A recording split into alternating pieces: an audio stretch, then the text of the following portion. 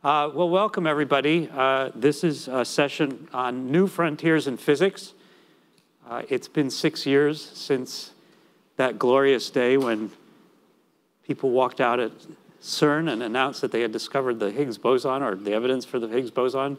I think the Higgs boson decay particle is now been seen, or evidence for that, or the decay process. But it's uncertain, really, where we go from here. At least the public, I think, is maybe a little confused about what's next. And so this is a chance for us to hear from people who are prepared to give us the straight poop, as it were. We have an hour session. There will be time for questions from the audience. So please, if you have them, we'd be happy to hear them when the time comes. I think we'll probably have a microphone to pass around. And when you have a question, if you wouldn't mind identifying yourself, just so we know who we're talking to.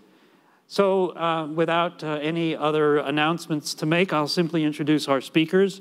To my immediate left is Fabiola Gianotti. She's the Director General of the European Organization for Nuclear Research, which is better known, I think, as CERN.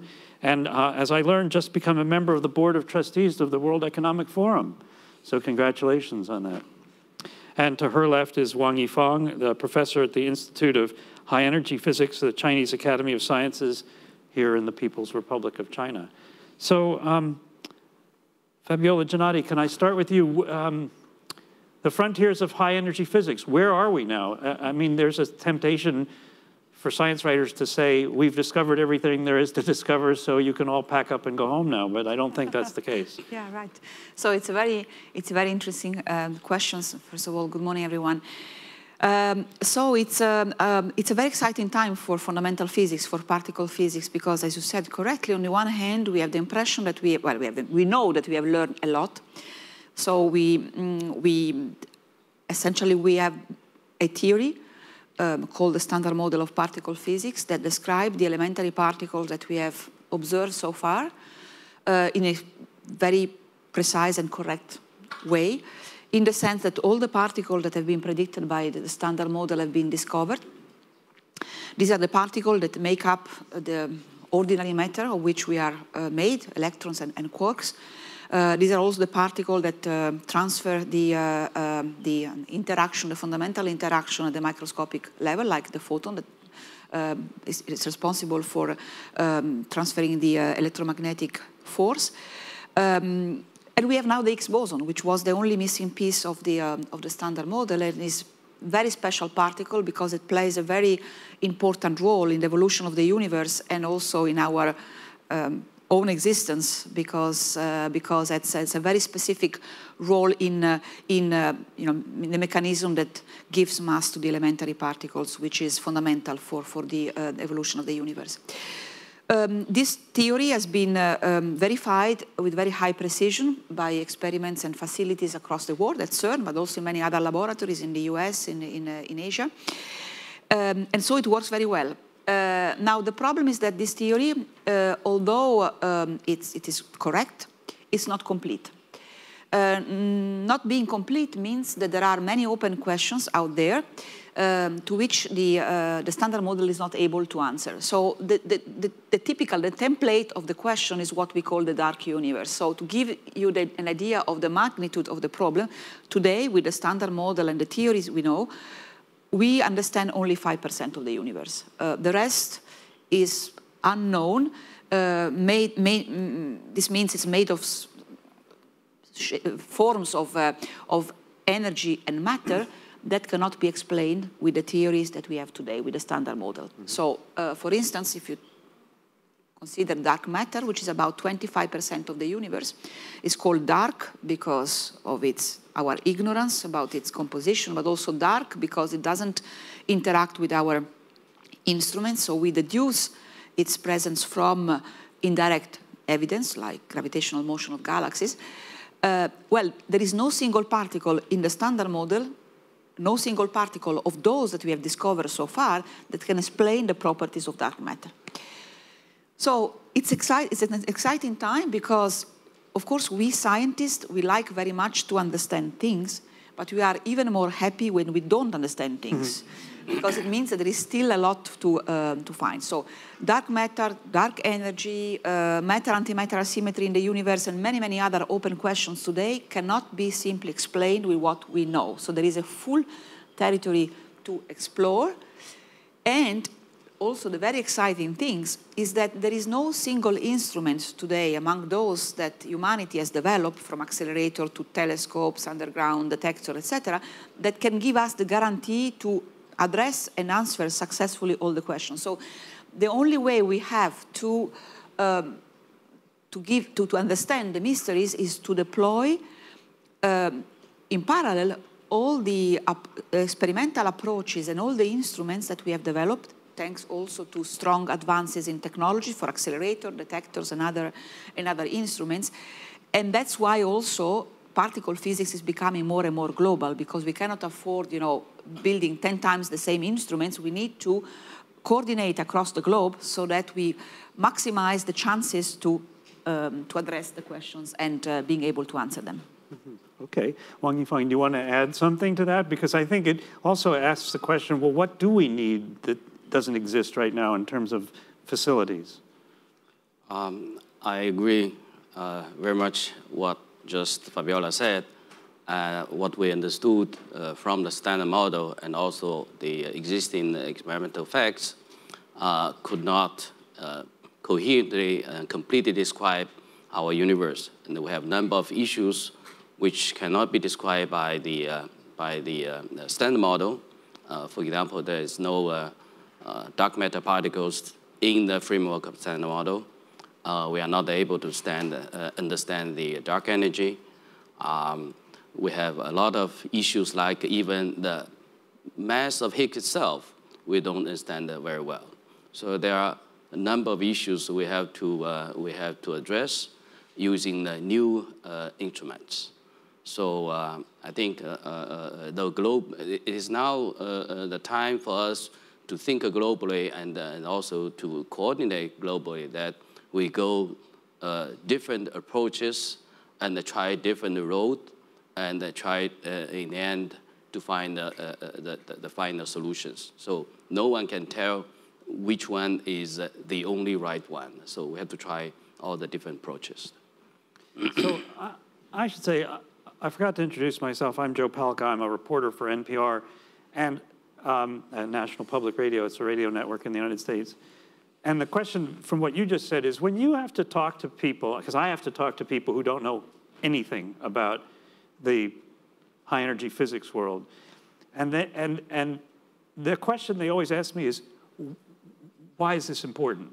Why do we have to spend so much money to answer these questions? What is this the best thing we should be spending our money on? So how do you must be faced those questions as well. How do you answer them? The first time. Really? Oh, okay. Well, that was clever of me then, really.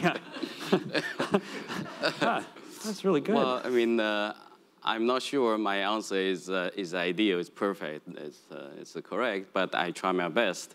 Very often we have to face, as you said, government officials, funding agencies, general public, journalists, and so on. So we have to explain why we want to go this way and why we need to spend this money on the pure science projects.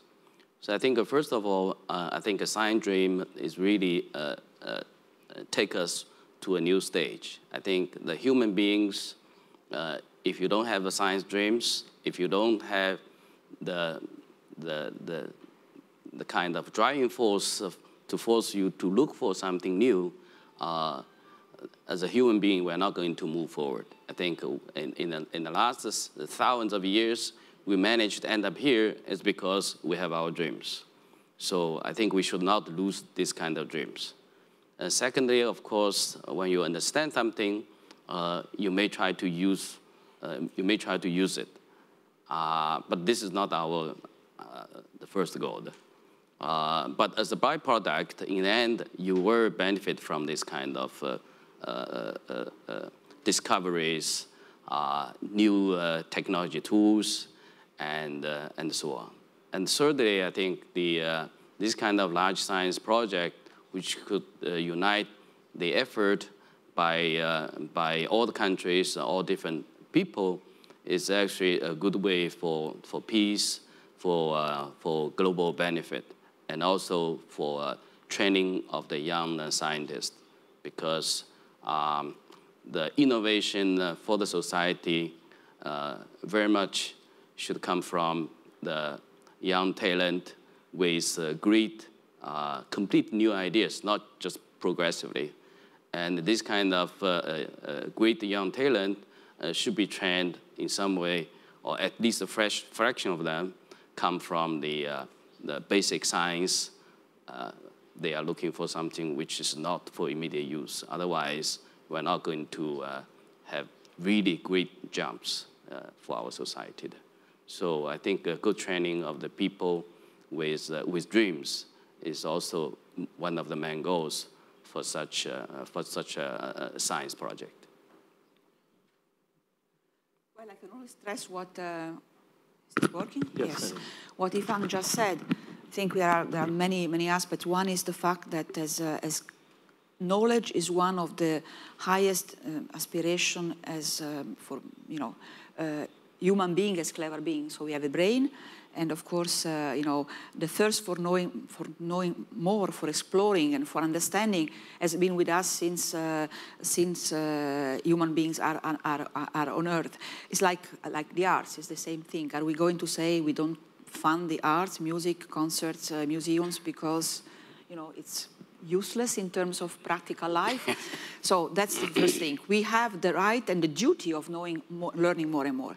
The second thing is that looking at the impact on society, fundamental research is usually the one that brings us, as history shows, the most important breakthroughs. Of course, it takes time. Sometimes it takes decades. It does not have an immediate impact like applied science, because applied research targets a given product, so it's usually as a faster cycle. Fundamental science sometimes takes decades, but the disruption of the breakthroughs are enormous. So the example that everybody takes is the example of quantum mechanics and general relativity. When they were developed, they were considered to be useless knowledge because they were very far away from even from our normal world, because they have to do with a very small world, microscopic world, and so quantum mechanics has not, some of the phenomena are really odd for our day-by-day life, or the scale of the universe. And yet, we know very well that without quantum mechanics, modern electronics will not exist. But I think I would like to stress is that the fathers of these great discoveries, theoretical discoveries of last century, so if you take Einstein, Heisenberg, Planck, Bohr, etc., were not trying to develop new electronics, were not trying to develop GPS. They were trying to understand how the universe works. And so it's very, very important that while we support applied research, and which is of course very fine, we also don't miss tomorrow's Einstein and tomorrow's Heisenberg. Because we don't fund fundamental research. No, it's interesting, but they also, those are interesting examples because Einstein didn't need any real equipment, very little. Because he was a theorist. Yes, yes. Right, exactly. You are right. You are right. But then, what he developed, quantum mechanics at the end, entailed then some, it triggers some studies, then over time required equipment and required people. Absolutely. And required resources. So it's no, it's theorists. Theorists they can throw out anything. It's up to the experimentalists to say whether they're right or not. But I didn't. Yes. but I have an announcement to make. This is very exciting. I've been putting my pennies away for the last 25 years as a journalist, and I've now amassed $600 billion, which I am prepared to give to you. To him or to me? No, to him. I'll give you a 600 next. $600 billion for you to use to make the next instrument or hire the next generation. 600 billion? Billion, no, billion. Billion. I'm giving you, I've been really frugal.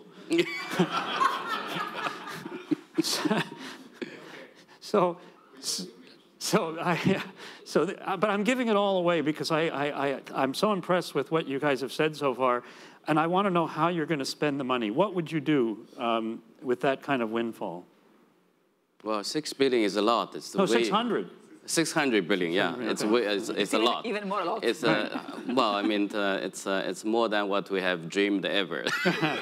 Well, I mean, certainly with fraction of it, we would like to build instruments to understand the universe and the particles. This is extremely small and the infinitely large part of the world around us. So we think that we should build, say, telescopes, satellites, large accelerators, and so on, and try to understand the inner structure of the matter, try to understand the universe, and try to look for dark matters, and try to understand the dark energy and so on. I think 600 billion is really a lot. And if you really can give me a fraction of it, I'll be extremely happy.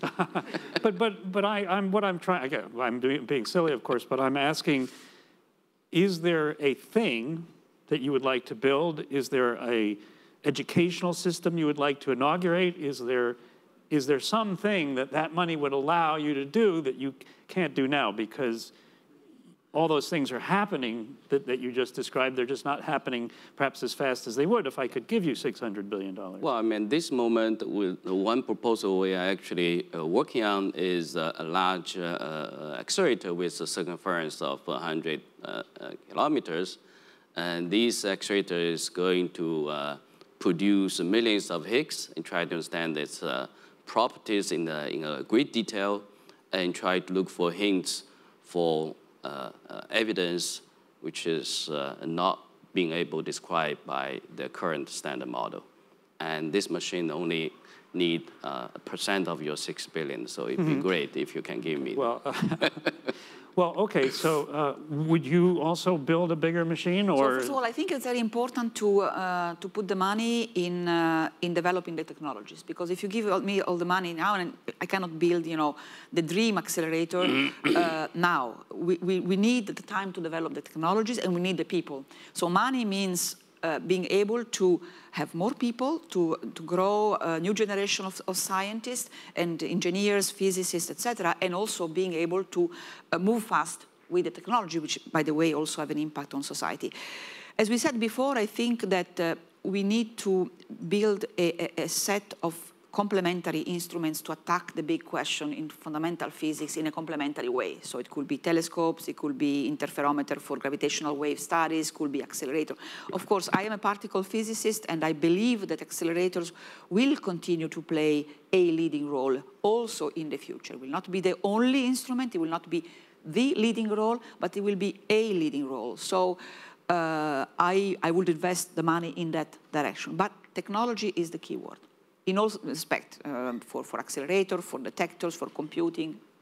What about computational questions? Because there's a lot of data that is maybe overwhelming to current technologies in terms of computer science. So. Yeah, so that's why I mentioned computing, not only in terms of hardware resourcing and developing, but also new computational methods. And there, again, we need the people. It's also educating new computer scientists, and of course people talk today about artificial intelligence, machine learning, etc. But behind that there are human brains. Behind that there are people who have to push the technology. So I think that we will find a way to use your 600 billion. All right, good. Well, okay. Now that we've agreed that there's things you could do with the money, and since I'm afraid I just got a notification that my stock portfolio has crashed, and so I don't have the 600 billion anymore. How do you do that? As you said, no one country, it seems, can do that anymore. So how do you build these international relationships that allow countries to get together? Well, first of all, you need to have a great goal, and your science program should be attractive. And once it's understood by all the scientists in the world that this is a great science project, and they will come. And of course, then they have to convince their government to take their money to a particular country to use altogether. So I think then, of course, there are politics involved, And in this sense, I think CERN is a great example that it was very successful in the last 60 years to bring the international money into one place to one project. So I think this is a model, and we should all try to use a similar way, not the exact same CERN way of doing things, but a very similar kind of approach so that we could work together. I think a particle physics community have this kind of tradition, have the kind of understanding how to do this. So You said not exactly the CERN way. What do you think has to change, or is there some specific thing? CERN is an organization, and there are certain things which are probably only suitable for, say, European countries. This is a lot of European, quote-unquote, smaller countries. Mm-hmm. And in the world, in the future, if we are going to build something new for a big project, say if we would like to bring Japan, United States, and all the European countries together, I think the model probably would be slightly different. And people may only interest in the project, not the institution. But CERN is really an institution. So I think in the future, there may be different interests, different ways. But I think the key is that we have the same science goals. We want to work together.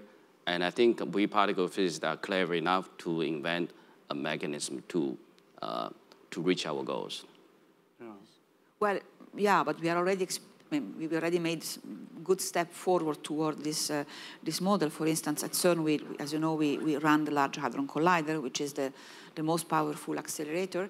And of course, most of the budget, most of the the funding for this project came from the CERN budget, from CERN member states, so mainly European. But there have been important contributions to the project coming from the US and from Japan, for instance. So clearly, I think that there is a lot of discussion already in the community, and we are aware of the challenges ahead. I'm saying the community, particle physics community, worldwide, globally. And so, for instance, at CERN now we are running what we call the high energy frontier instruments, the Large Hadron Collider, but Japan and the US are concentrating on other topics like the study of the neutrinos, which are very intriguing and interesting particles. So at CERN we don't do any neutrino physics, but we collaborate with those countries on their project, and vice versa, they collaborate with us on the energy frontier. And so likewise with China for future projects. So I think that we clearly understand that the next step has to be really global. Yeah, I just, as you were talking though, I was thinking that it's very hard to tell a politician you have to share and play nice with others, because every politician that I know wants to take credit for anything that he or she is able to generate in terms of funding. So is it doable? I mean, you've had a lot of experience with that. What do you tell? How do you tell them it's a joint effort? Yeah, it is, because studying the neutrinos is not less exciting than studying the high energy frontier. So if every big region, say Europe, Asia, and the Americas have their big instrument or their important instrument, then it's easier to share. See what I mean? Yeah, no, I understand. So I mean, okay, so we need a workforce, we need some new tools. What do we do in the meantime? I mean, prepare for that, or there's a lot of research going on now, as you say. So what can we expect to hear in the next 5 years from that research? Or is this one of those things where if we knew what to expect, we wouldn't be doing it? Well, I think we just have to develop proposals and develop technologies and train young people and try to be ready for the next big project. I think it is right now a turning point. We completed the discovery of all the particles in the standard model, and now we need to look for a way to go to the next step. So it is probably a little bit bigger pause, and then we go ahead with a big jump. Well, at the moment, of course, in particular at CERN, but there are many other facilities in the world looking at complementary aspects. At CERN, we are running the LHC, and we are doing essentially along two different lines. First of all, understanding the Higgs boson better and better. It was only discovered 6 years old, so it's a small child. It's not as well known as the other particles. It's also a very special particle, as I mentioned before. It's not a matter particle. It's not a particle responsible for transmitting the interaction at the fundamental level. Is a particle that is related to the way elementary particles acquire mass. So we believe that this particle can be a door into new physics, the new physics that may explain dark matter, dark energy, and all the nice things that we mentioned before. So we need to understand it in great detail, and we made a lot of progress over the past 6 years. We know it much better, but we need to improve this precision. And at the same time, we are searching, in parallel, we are searching for manifestation of this new physics that may help us to answer the open question. In the meantime, we are already thinking about the future facilities because the lead time is very long for this. So to give you an idea, the first discussion about the opportunity and the physics opportunities and the challenges of the Large Hadron Collider took place in the early 80s, 84 or so. In a famous workshop, in Lausanne, people started to brainstorm, and operation of the LHC started in earnest in 2010, and physics exploitation will end in 2037. So it's really, a 50-year-long project. So it's not too early to think about the next facility, which means developing the physics goals, the physics opportunities, the physics motivation, and in parallel, the technologies. I want to ask one historical question and then one stupid question about the science, because I love asking stupid questions. And then I'd like to open it up to everybody who's in the room to ask questions. But the historical question is, what was the effect on the field when the United States canceled the superconducting supercollider? What did that do to high-energy physics? I think it's a disaster. It sent a very wrong message to the community. Somebody misunderstood that science, or that particular science, is not great. And secondly, this kind of large science facility is very difficult, very risky, and can easily fail. So I think these will discourage people to go ahead, to come up with new projects, to come up with great ideas. So I think that was a big mistake. We should learn from it. I think a lot of the US particle physicists, now also the whole world, learn from that. So once you have great ideas, no matter how difficult it is, you just have to go ahead. Yeah. I should just add, does everybody in the room know what the superconducting supercollider is? It was a giant project that is partially built. 87 kilometer, 40 TV. 87-kilometer ring. I can't answer for everybody watching around the world on the internet, so if you don't know what that is, you'll at least you're on a computer, you can go look it up. Yeah. But it was dramatic, but also was also, as we have to also to look at the positive side of it. The US physicists were active and building the SSC. Then came and joined the Large Hadron Collider. So it was really, then it was, it was a very important step forward toward international collaboration. It's thanks also to that we have now this very, very fruitful collaboration with the US and this reciprocity. They are working with us, we are working with them on their project. So at the end, it boosted international collaboration. Right. But if you talking about money, and I don't want to give a few numbers because the people will say SSC was too expensive, it's blah, blah. So SSC was proposed roughly at about $4 billion price tag. It ended up something like $8 billion, and the people believe that they need a total of roughly $10 billion at that time. So they spent $2 billion and they closed down. If they insist, they probably had to put down $8 billion at that time. And if they manage to finish, the US now would have SSC collider.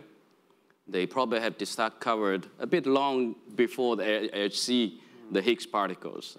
Probably in the 90s, they already have the Higgs particles. And then now it is time for them to do the upgrade of the machine. They go to, from 40 TeV, they may go to 100 TeV now with the existing turnover. So the whole field is going to be very different if at that time the US could spend a few $1 billion extra. If you think it now, it's a bargain. Mm. You're reminding me that the same equation, the same discussion is going on in the United States about the James Webb Space Telescope, which has exceeded its cost and delayed its actually implementation. But I imagine, I mean, there's a lot of expectations about what that will show to answer some of these fundamental questions, and yet it seems like it's, I don't know, I want to use the expression too big to fail, but it's built. So it'd sort of be a shame not to do something with it, but it's going to take a while to get it ready to do something. But this also essentially is a very good lesson for the fact that these big projects really need sustained funding over decades. And CERN, the European model of CERN, is successful because the member states, 64 years ago, the member states committed to this organization, and since then they have given us a constant budget with which we are building the Large Hadron Collider, etc. So sustained funding is fundamental for big instruments and for big science. Well, political winds aren't always comfortable with accepting whatever previous commitments were made by other administrations. So that's a session which I'm not going to host. Thank you very much. Here's the dumb question. You said that the material that you're studying represents approximately 5% of what is out there. How do we know what that fraction is? Oh, we know it pretty well nowadays, thanks to a lot of experimental work made in particular by satellites or instruments looking at the universe, and in particular looking to what is called cosmic microwave background. So, well, there are several demonstrations of dark energy and dark matter coming from the supernova, coming from gravitational motion of galaxies, but the precise numbers come in particular from mapping the residual, radiation from the Big Bang. And we are able to do so and looking at this tiny temperature variation, which have to do with the fluctuation in the original distribution of matter at the time of the few years after the Big Bang, by using these instruments. And this gives us the knowledge of dark matter and dark energy with quite precise numbers, I mean, at the level of a few percent. So, I mean, but is there any possibility that the calculation is based on the notion that the Big Bang is what? Of course, the Big Bang. Is. If maybe something else? Well, yeah. It's possible. There are theories, for instance, so-called theory, I don't want to go into technical details of emerging gravity theories, for instance, that argue that dark matter and dark energy are only the results of our poor understanding of gravity at large distances, okay? So these theories now are subject to the scrutiny of the community, and they're not able, apparently, to reproduce this cosmic microwave background data. So it's a very interesting, time, and it's a very interesting debate in the scientific world.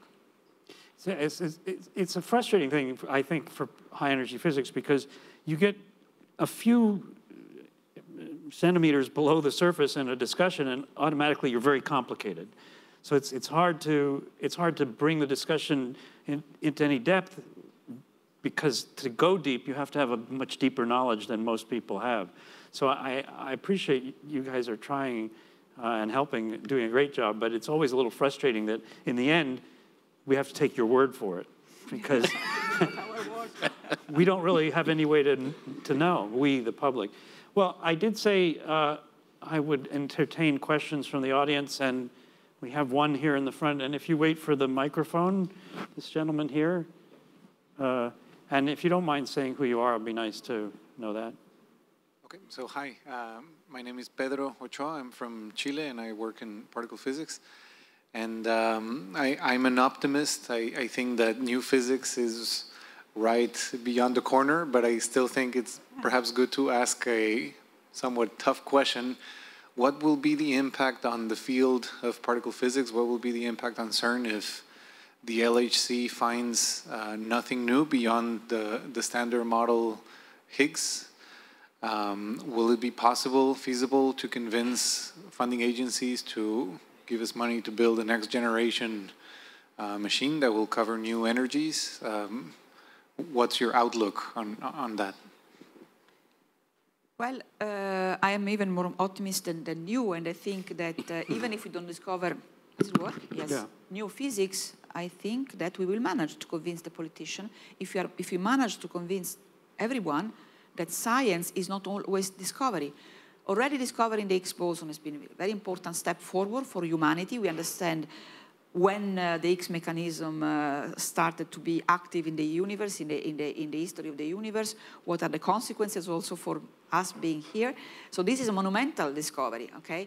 Now, the LHC, even if it doesn't discover new physics, it will make a huge number of precise measurements, and it will contribute in a very fundamental way to improve our understanding of particle physics and the fundamental interaction, and will also give us indication of where to go, because not discovering new physics allow us to discard some theories that have been very popular and very supported for decades, and they are off.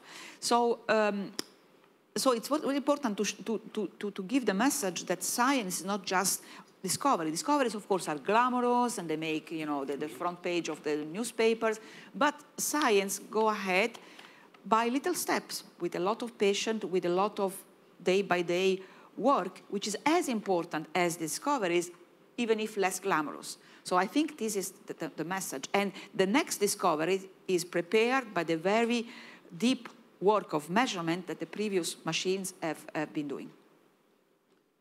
So I think even if we don't find anything at the HC, but we still gain the knowledge, because we know where is the place the standard model, the current models still works in this energy range, and we know that where the new physics is going to start. So we know where the boundary is between the existing standard model and the new physics, approximately, of course.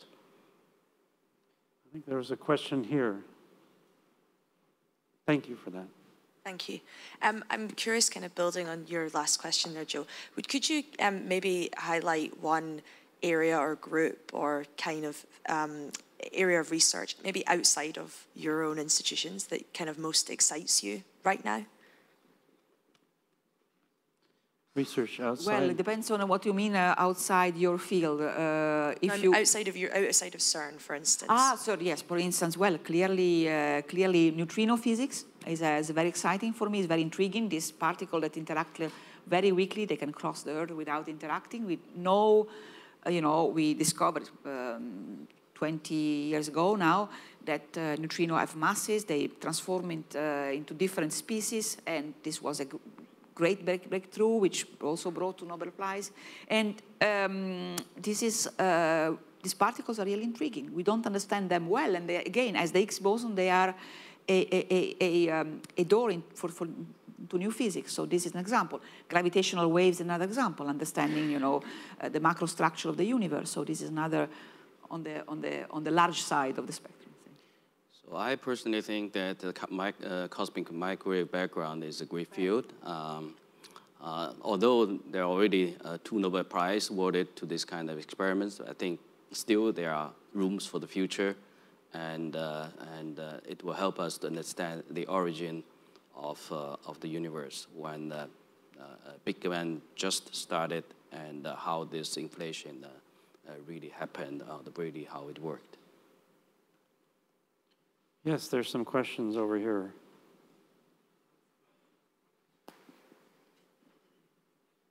My name is Chu Gang. I graduated from University of Science and Technology of China from Modern Physics Department. Some historians say that scientific revolution really started when Tycho Brahe built his instruments and watched the sky, and led to Kepler's 3 laws of planet motion, and later on everything else. And obviously, you know, his equipment is no longer there, right? But you know, if you, you know, the audience, you go to Beijing airport, if you drive on the 2nd ring road, when you arrive at Jianguomen, when you pay attention, you will see a lot of equipment. Actually, you can see on the road from the Chinese Imperial Observer. And those equipment are actually commissioned by Qing emperors. And they were built by Jesuits because they brought the book and showed the emperor, these are the equipment. So the equipment are copies of what Tycho Brahe has done. So if you're interested, you can actually see. So there is a tradition of Chinese building expensive scientific instruments. So my first question to Professor Wang is, how's the Beijing cyclotron project? How'd it go? The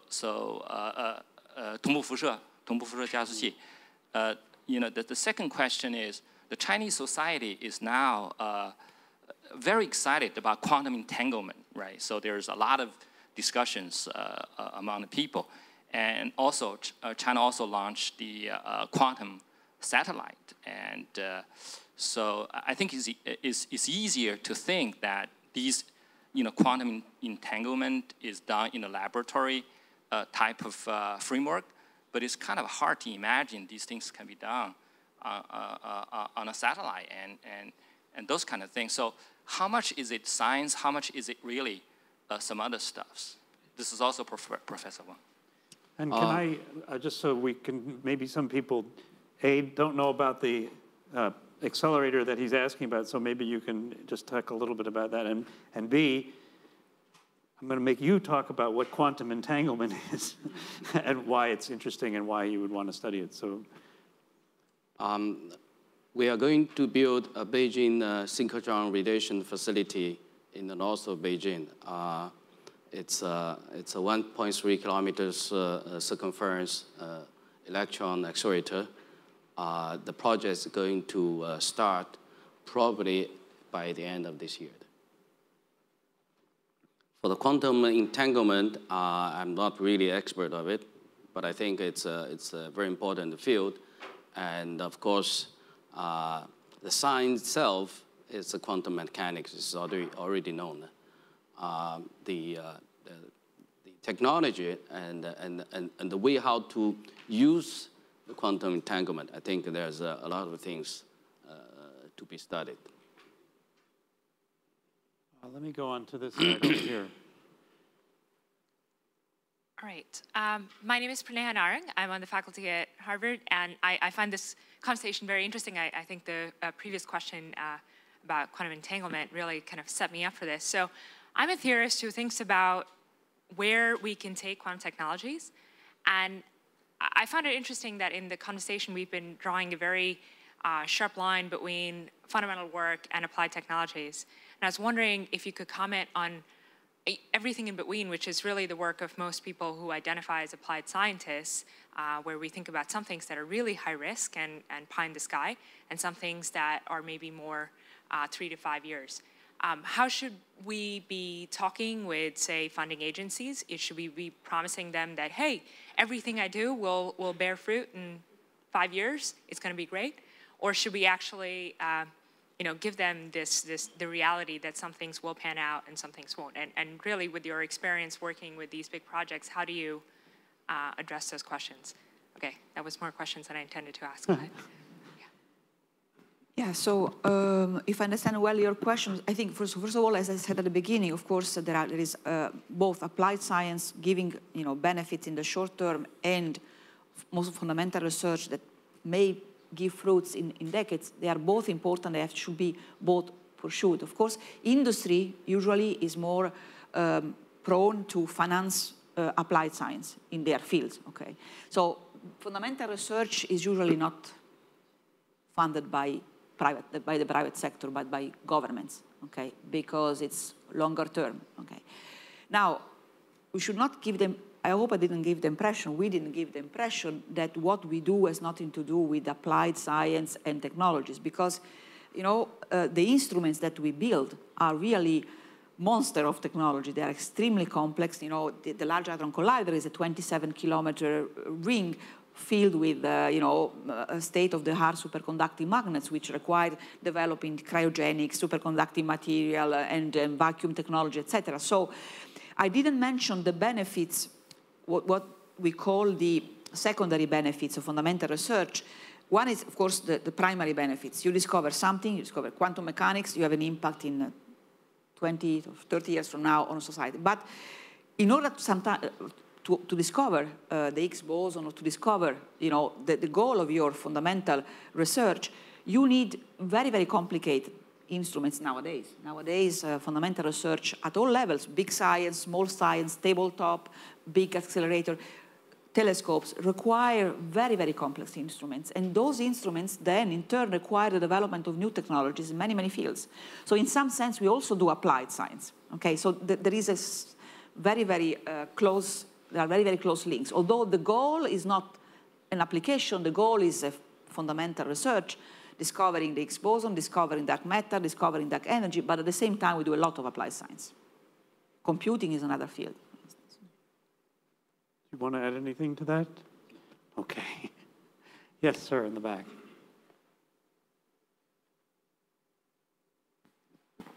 Hello, thank you. I was really struck by three things that you've said so far. First, you talked about how science is a great motivator for inspiration, for creativity. Two, you talked about collaboration, how science can bring different countries together. And then you also talked a little bit about the scientific method, where I basically heard you say, when there's a problem you don't have a solution to, you get excited. Yes. And you're talking about how science invites skepticism, it invites facts in, even if they don't conform to what you think might be true. My question for you is, I know that most scientists also like spending time in the lab and usually enjoy interacting with their problems, maybe more than getting out on the stage. But what role, if any, do you think scientists might play that they're not playing today to get this kind of thinking outside of the lab? And this scientific process of being more collaborative, being more curious, being more open to having your assumptions challenged. Since we're at the World Economic Forum, it seems an appropriate question. Yeah, excellent question. You want to answer? Yes, I think this is really a very good question. And most people think that scientists just working in their lab, and this is actually a large fraction of scientists working this way.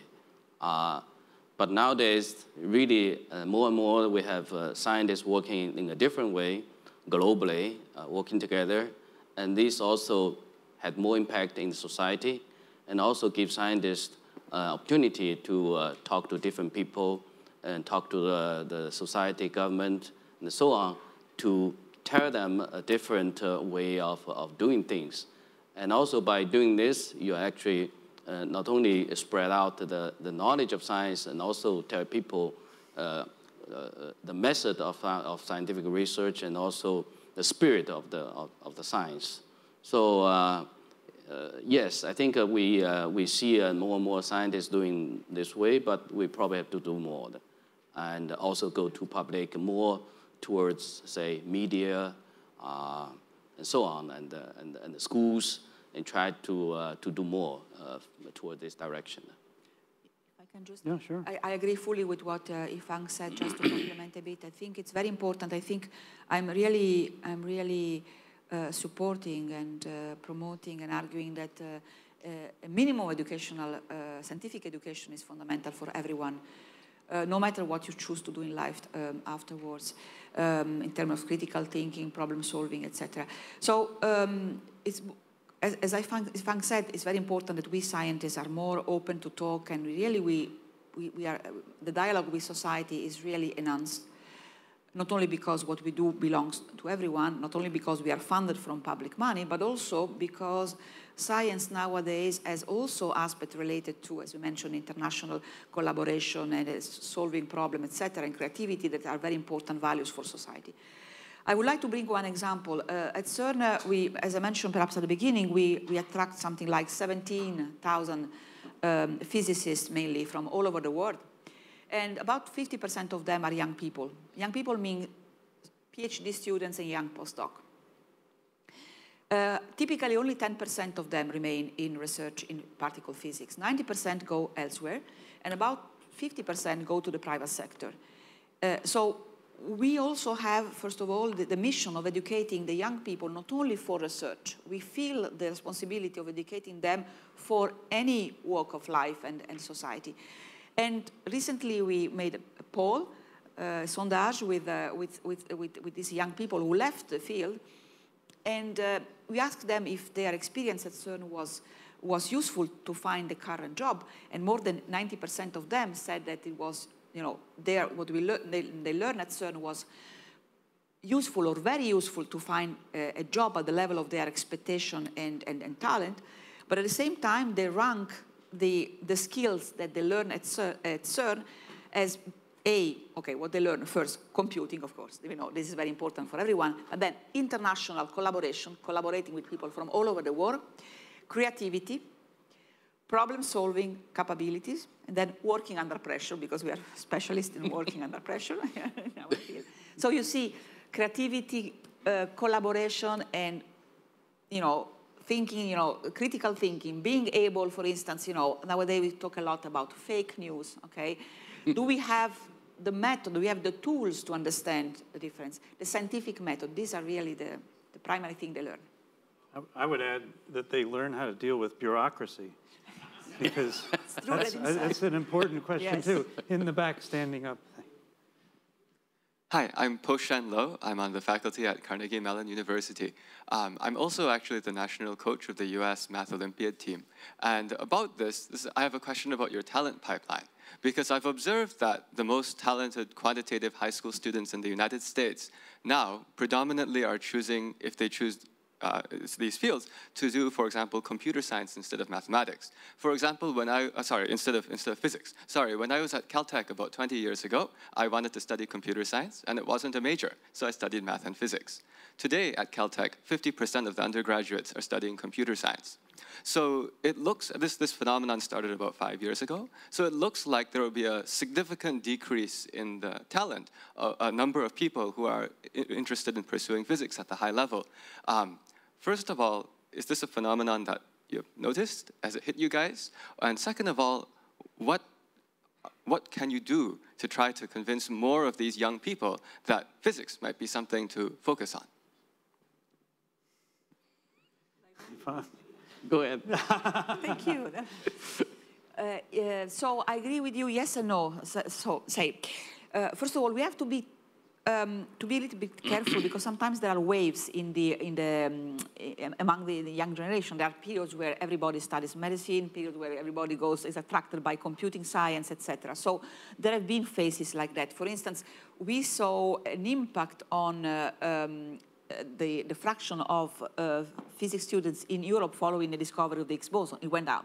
Now, I don't know, perhaps it goes down, and then gravitational waves, and then it goes up again. But it's true that we have to attract more people. So how do we attract them? Well, you know, one of the ways of attracting them, and this is something that we always discuss with governments, is to make sure that people who want to do, for instance, research in physics do have the possibility of having a career, that there are enough jobs. Because, of course, computing science, a young person think, okay, even if I cannot continue in research, I will find a job in industry. Physics, usually people want to do research because it's more on the, you know, on looking for the big question, etc. So the most important thing is to really find funding the jobs for the young people in all countries. I see that there are, of course, more virtuous countries that have more employment for researchers in physics. Other countries that are not so well advanced in that respect. But really we have to push for having jobs in research for the young generation. I think this is fundamental. Just to add one point, I think that very often the media plays a very important role in this kind of aspects. One thing I find sometimes a little bit worrisome and troublesome is that very often in the media, a scientist, particular physicist, are described as the one who works 24 hours a day, 7 days a week, and so on. Very often, I mean, kind of. So they don't enjoy their life. So it frightened the young people to join us. So indeed, I think we should tell our young people how enjoyable the life of a physicist. Yes. Indeed, we do enjoy our life as a physicist. Yes, we are happy. Yes, sir. Wait for the microphone. Follow up on that. My name is Ken Fan. I was trained in mathematics from Columbia University many years ago. I'm doing other silly things. Anyhow, my question is, historically, a lot of breakthroughs in physics are based on mathematical theories, like Riemannian geometry ahead of Einstein's relativity. So my question is, what are the existing mathematical theories or any branches are catching the imagination of leading physicists these days? Not just particle physics, but in general. Thank you. That's a tough question. For me, it's on. It's so first of all, I would like to make a little bit of comment on your... it's true that, of course, many breakthroughs come from theory, but then you need the instruments first to verify the theory is correct. But then look at gravitational waves. Now, the instruments are important to study the gravitational waves as messenger to understand the cosmos and to improve our understanding of the universe. So there has always been a hand-to-hand path between theory and experiments. And so now by studying the Higgs boson with great precision, we can discover new phenomena. So it's breakthroughs come from both theory and experiment. Concerning theory, what theory excites people, it's a matter of taste. For me, for instance, any theory that attempts to unify gravity with a fundamental microscopic interaction or standard model interaction, like string theories, are clearly interesting and appealing. For me, theoretically, the big question is now how to unify the forces, the fundamental forces. Is there a particular field? No. Okay. Going back and forth. Yes, sir. Hi, I'm Michael Niemak. I'm a professor of physics at Cornell University, and I study the cosmic microwave background. One comment, I guess, is we're actually seeing it both in growth, lots of growth in computer science, but also in our physics major undergraduate program substantially, simultaneously. So it's not there, at least, pulling away from the physics undergraduates. My question is related to the comment earlier about fundamental research not being done in the private sector, which I agree with. Although historically, I think more has been done. For example, the cosmic microwave background was discovered at Bell Laboratories. Yes. I'm wondering if you have any thoughts about how we might encourage more fundamental research or cooperation with the private sector in the future. I think we didn't do a good job, at least in China. I think the US is actually much better. There are a lot of foundations which support the basic science. The Simons Foundation and the Kavli and all of this. But we don't have anyone in China. I mean, the entrepreneurs, they are more interested in applied kind of science or donations for schools, education, and so on, but not for pure science. So I think we need to do more and try to convince people that science is really the future, and we need more, say, private sector to be part of it. They are part of it in the sense that, of course, when we build these big instruments, at the end, they're built by industry, and we have a very strong partnership because usually what we do, we develop prototypes in-house together with the industry, and we learn together, and then once the prototype is mature enough, then the construction goes to industry. So there is a strong partnership, but more on the instruments, on the applied part than on the Higgs boson, for instance. I don't think we have actually time for another question, so I'm going to add just my observations of what we've learned, which is that even though there are not the kind of flashy discoveries that are waiting to be plucked off the tree and presented to the world that's waiting, there are still a lot of important basic research that's going to go on that's going to improve our understanding of the universe. And I was very struck by something you said early on about people not asking, well, what's the value of a piece of art or a piece of music? There is a human need, desire to understand our world and its exploration. And I think this world that you're part of is a little bit opaque, but still so fundamental. It's sort of like saying, why are we here? Exactly.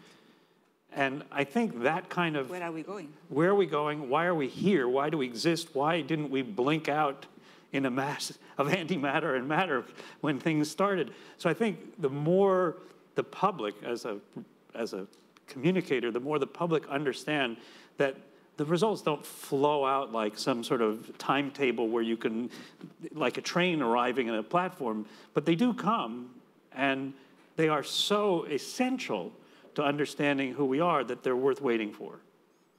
And that's the sales pitch, but... Very good. Very good. I think that's what I take away from this. So with that, I'd like to thank the audience, and I'd like you to join me in thanking our speakers today.